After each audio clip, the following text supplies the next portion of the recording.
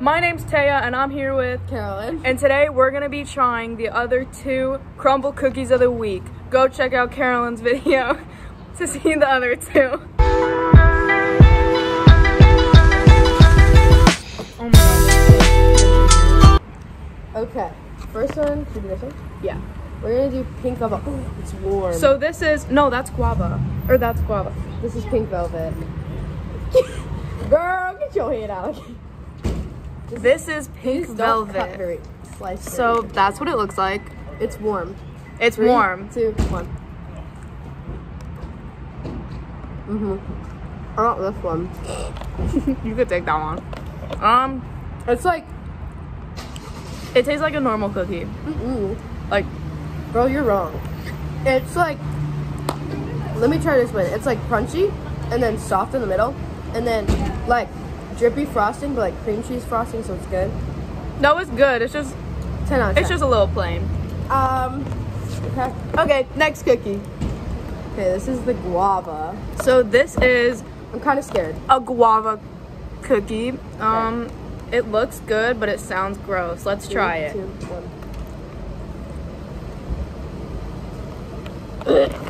That's so good. Wait, that's my favorite one. Get the guava. Go to Crumbl this week. Get the guava cookie. This is the best cookie I had ever eaten here. If you don't like tangy things, you're not gonna like It's it. fruity. It's a fruity cookie. It is very fruity.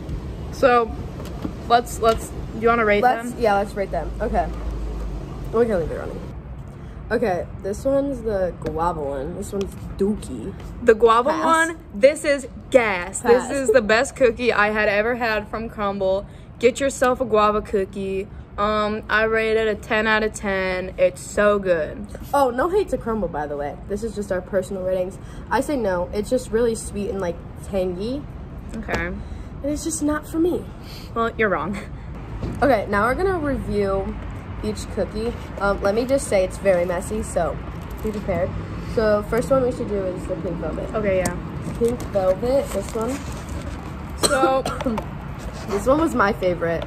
I'm gonna rate this one pass. What about I'm gonna you? rate this one gas. I think this was a solid 5 out of 10. It was plain.